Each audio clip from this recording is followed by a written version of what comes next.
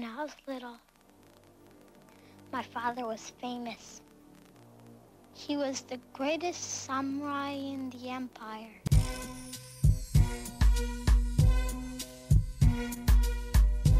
He cut off the heads of 131 lords.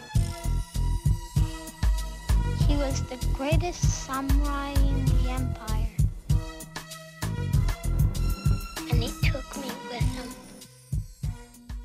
Hey everybody, first off I'm going to say something I'm pretty sure I've never said on a video, and that is if you enjoy my content and you want to stay up on the latest, please hit the subscribe button. And if you're watching this video in May or June of 2018, please check out my Kickstarter as I attempt to get on a flight circumnavigating the poles. And since I'm currently focusing on flying around the globe, I thought I'd take this opportunity to talk about this gentleman, Brian Mullin. Well, specifically, I'm going to talk about his video where he explains what he thinks should happen when a plane flies over a spinning Earth. People like Dubé and Marble make this same claim all the time, but folks have been linking to him because he's got a solid science and math credential behind him. But just like every human being is from time to time, he's shown that he is susceptible to errors in thinking. But enough of the prelude, let's get into it.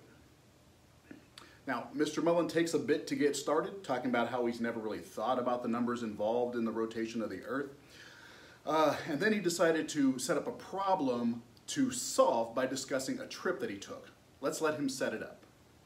Anyway, one of the first things I did is I set up a problem about the spinning planes. You know, it was a physics problem. I'd studied relativity. I figured I could do this. The idea of this problem is that we are an observer, a stationary observer, looking at Earth, watching a plane fly. And this is based on a direct flight I took in college from JAX to LAX. The two airports are about 2,000 miles away from each other. And you know, I flew there and then flew back, and I like doing the problem going back because it's more interesting that way. Because you know, we're rotating with the Earth. The first claim he makes is a solid one. And also a lot of some flat earthers out there have said things like, you know, if the Earth is rotating 1,000 miles per hour at the equator, you know, planes can't fly that fast, so they can't catch up to it. And that's not really true, because if the plane's already rotating with the Earth when it takes off, it's the speed it gains in the air is added to the initial speed it already had. So that's not true. But he proceeds to say that there is a problem. But there is a problem here, and that's what I want to get into. So these two airports are 2,000, you know, here's my dimension line here. They're 2,000 miles apart, roughly. We're just going to say they're 2,000 miles apart in order to keep it simple. Okay? And they're also, you know, they're not at the equator. They're north of the equator. A little over 2,000 miles, both of them. You know, Jacksonville's over here in Florida, and LAX is over here, California. LAX is about 250 miles north, I think 250 miles north of JAX in Jacksonville.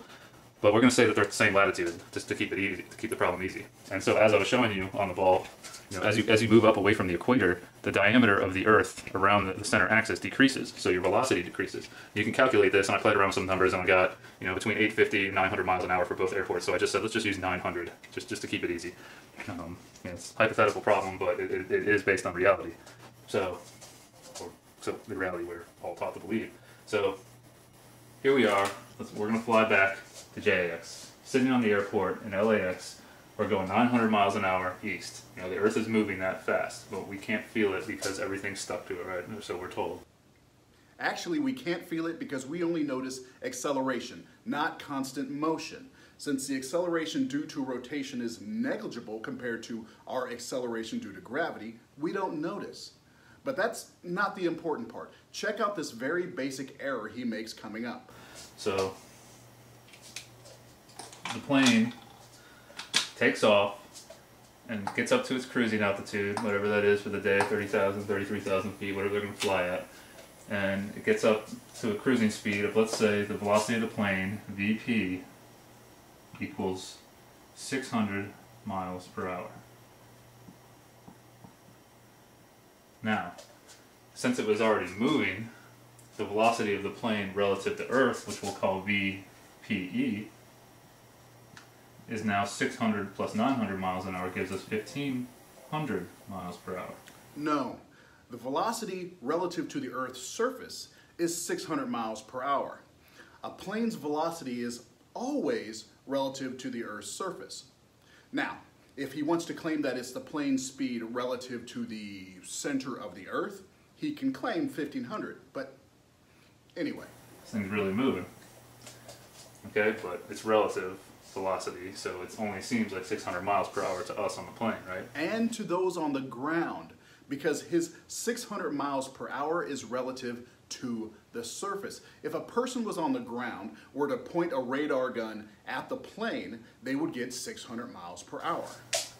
That's the theory.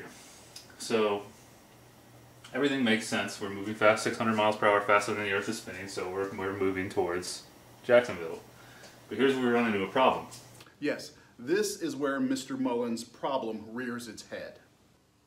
Let's say there's a north-south runway in Jacksonville. And Jacksonville's runways are actually orientated kind of 45 degrees northwest and northeast, but north-south runways do exist. You can go look on Google Earth, you'll find them, they're all over the place. And of course, LAX's runways all point east-west, they're right on the water, or right on the ocean.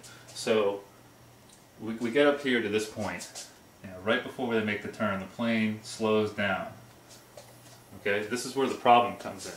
Planes cannot stop flying before they make a turn. They can't go to zero. And going to zero would bring you back to 900 miles per hour that you started at. But you can't go to zero because a plane has to keep flying forward to have uplift on the wings and keep itself in the air. Duh. So it's going to slow down before it makes the turn, but it's not going to zero. So let's say it slows down to 300 miles per hour. And then it also, that's the speed it slows down to before it makes this 90-degree turn, or this right angle turn. So here, the plane, right before it makes the turn, is traveling at VP prime equals 300 miles per hour. VP prime is just the new speed, okay, or the new velocity in this direction.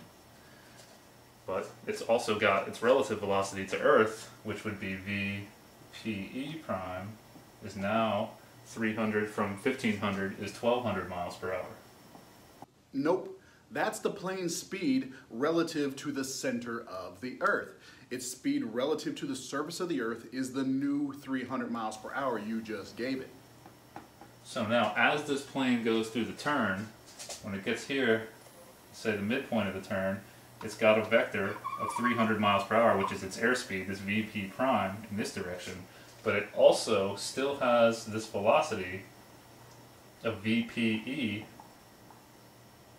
prime right up here, 1200 miles per hour.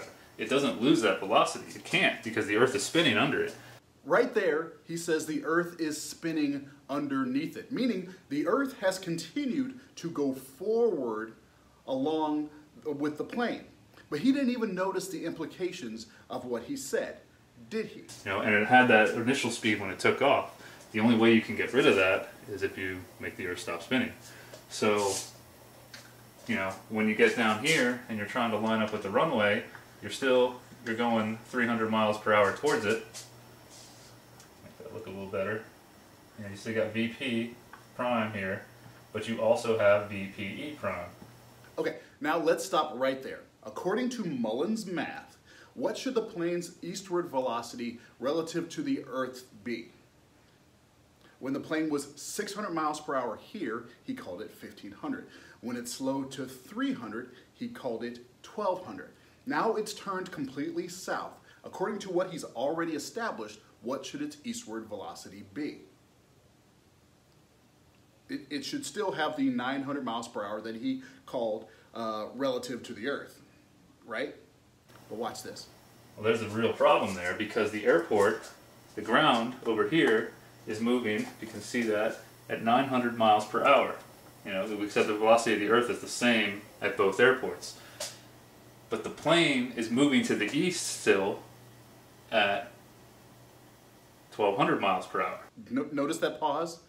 But the plane is moving to the east still at 1200 miles per hour. You see, right there is my favorite moment of this video, because I'm pretty sure right there his real math brain told him 900 miles per hour.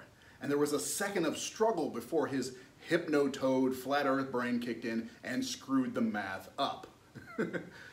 Whew, that silence right there is awesome. The plane is moving faster than the runway. They can't line up. And then he goes on to try to talk about how the air can't be held to the earth and maybe gravity doesn't work to keep the atmosphere in, all of which is unrelated to the fundamental error of his claims. But even as he drifts along an unnecessary tangent, he makes more errors. But Newton's first law says that an object in motion stays in motion unless acted upon by an outside force. So an object in motion relative to another object in motion stays in motion relative to that object unless acted upon by an outside force. It has to. The atmosphere doesn't answer the question. So apparently Mr. Mullin, the engineer, doesn't recognize air resistance, the friction of the atmosphere, as a force acting on the plane. It doesn't matter for his math here, but it comes up in his next video, and it shows a fundamental gap in his understanding. And then there's this here. By conservation of angular momentum, air at higher altitudes would have to be spinning slower. And this is where the actual concept of dark matter comes from in galaxies, because stars at the outer edges are spinning at the same speed as stars in the inner ring of the galaxies, and so we say there's more mass there to make up for this, and that's another thing I'll cover in a coming episode. Why is he invoking the mystery of dark matter here? It has nothing to do with the motion of our atmosphere. Dark matter is literally a placeholder term for matter we can't identify. It has nothing to do with our atmosphere. We know what is in our atmosphere. Yes, it is a complex cocktail of mechanics, fluid, and thermodynamics that causes the atmosphere's motion, but dark matter isn't part of the picture. Dude. Everything breaks down to a simple algebraic expression. We go through all this proof to back-check what these guys had done, but never did we back-check our theory of living on a spinning ball, ever. We don't do these problems. Why? Well, if you took physics classes and didn't do things like this, that explains why you screwed the pooch on this one. Let's see how it should have worked out for you if you had done it correctly. We start off with a plane at LAX. The plane on the ground and the airport have an instantaneous velocity relative to the center of the Earth of 900 miles per hour. That's what they start with. The plane takes off and accelerates to 600 miles per hour relative to the airport and the ground. Now you can say the plane is traveling at 1500 miles per hour relative to the center of the Earth, but who cares? The plane isn't going to land on the center of the Earth. It's going to land on the surface, which is going 900 miles per hour along with the plane. So, relative to the airport, 600 miles per hour eastward. Now, Mullin, for some reason, made a point to talk about the plane having to slow down. So let's do that too. The plane slows to 300 miles per hour eastward relative to the ground. And both the plane and the ground and the LAX airport are moving an additional 900 miles per hour eastward. Remember, they started with that. Now, watch this next bit because it's crucial. The plane is going 300 miles per hour and will continue at 300 as it turns and goes southward. At this point, all of the velocity is eastward. Here, when the plane is going southeast, the 300 mile per hour vector can be split into an eastward vector of 212 and a southward one of the same value. Plus the 900 miles per hour eastward motion that everything started with. Notice how the eastward vector has decreased and the southward has increased? Important. Finally, at this point, the velocity vector is all southward, 300 miles per hour, relative to the ground. So now we come to the moment of truth. The plane is approaching the Jacksonville airport at 300 miles per hour. But wait. Don't we still have the 900 mile per hour eastward vector that we began with? Yes, we do. But don't worry. The Jacksonville airport has a 900 miles per hour eastward vector too. It's on the ground, moving with the Earth. So relative to each other, the plane and the Jacksonville airport have zero eastern motion. So the plane can land just fine. So there you have it, folks. As you can see, it was just simple errors that made Brian Mullin and countless others believe that a plane shouldn't be able to land on on a moving Earth. Now, Mr. Mullin goes on to talk about planes having to nose down, the horizon being at eye level, two claims that have long since been debunked. He says he's at a loss. He doesn't know what to think, and that's understandable. Given the thinking that he's shown here, he's not very good at it. That's my job! That's what I do! I don't lose! I win! Is there no one on this planet to even challenge me? Maybe you came by to congratulate me on last night's victory.